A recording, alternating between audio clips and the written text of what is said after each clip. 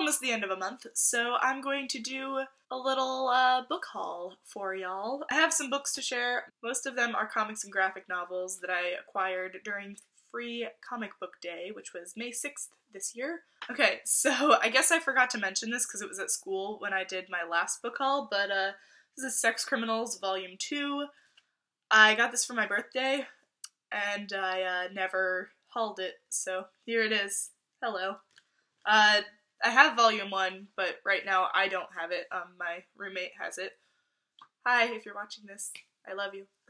Next, we'll go with, some of the we'll just go with all the graphic novels and stuff that I got for Free Comic Book Day. This is my third time going to a Free Comic Book Day event. The first time it was during prom, so we just kind of stopped by on our way to prom and took some pictures, and it was lots of fun. So we'll start off with the actual free ones. So they're not like, the way that Free Comic Book Day works is like the companies will publish specific comics that are going to be designated like free comic. It'll say like on the top Free Comic Book Day. This year, the place we went to gave us 4 each. So I picked out I Hate Image. From the cover, I'm assuming that it is about the girl from I Hate Fairyland murdering everybody from different Image comics. I don't really know, I haven't looked into it. But I heard that graphic novel is very interesting, and I love Image comics. Then I got the Boom 2017 Summer Blast. This is just a sampler of the different comics that are coming in the summer for Boom. This one is Colorful Monsters from Drawn and Quarterly. It just looked really cute. When I'm doing like the free comics, I like to look at the ones that are just like cute art and stuff like that. Yeah, I mean, looks just little comic strips for this one. And then I got Bad Machinery. I don't know what this one is, but the cover also looked kind of cute. I don't know, like first impressions, like looking at the art style, it just kind of reminds me of Daria, but I know that it's like not really like that. The expressions on these kids' faces kind of reminds me of Daria. Those are the free comics that I got. Yeah, they were having a sale. I think it might have been 25 or 20% off on any other graphic novels that you wanted to pick up. We ended up splitting the cost for the 3rd volume of Sex Criminals, but I do not have that one right now. Then I got 1 Week in the Library. It seems to be like a collection type thing. I like libraries, I like books, and it looked intriguing. And it's from Image, so like I mentioned before, I love Image comics, so I'm sure I'll enjoy this one. Then I got Rat Queens Volume 3. I've been meaning to read this forever. I really liked the first 2 volumes of Rat Queens, and then there's all this controversy about their artist, so they got a new one, because the original one is in jail.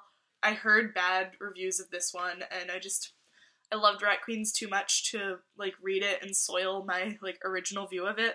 But, this one was already in a discount bin, so it was, like, $10 before it was on sale, too, so I was like, you know what, I think that's a sign, so I'll finally pick it up. I'm excited to read it. I'm nervous to read it too, but I love Rat Queens, so I'm glad to get back into their world, even if the drawings are not quite the same and the story might suck. So those were all of the comics that I got. Then I got 2 books on my Kindle. I'm just gonna hold that up, but it's like dying, so I'm not gonna show them. I bought The Rest of Us Just Live Here by Patrick Ness. I read this one this month, and it was really good, but I bought that back in February because it was one of the Kindle daily deals, and that's how they get me. They get me with their daily deals. The other day I bought 6 of Crows by Leigh Bardugo. I still have not read the Grisha trilogy, but I plan on it, and I've heard that 6 of Crows is better, so do I have to read the Grisha trilogy to read that one? I don't know. Oh, and then I got The Handmaid's Tale, but it was free, so that was nice because I've been like looking to read that one for a while. And I was at the mall yesterday, and some gravitational pull drugged me into BAM, and then before I knew it, I was looking at the bargain books, as one does, and this one was just calling out to me, and I was like, oh, look, it's I'll Give You the Sun by Jandy Nelson. I've heard good things about that. Oh, would you look at that? It's on bargain. And what's this? A $20 bill in my hand? Oh, take it, cashier. Give me the book.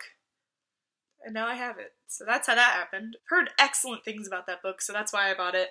Kind of angry that it's like this weird cover, like where it's like it has a quote and then like the actual cover's on the inside.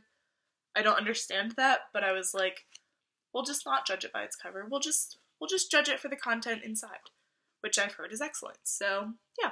I bought this one. Overall, I did a pretty good job of not spending my money on books. Thank you for watching. Please like this video if you like it. Let me know if you've read any of these books. Goodbye!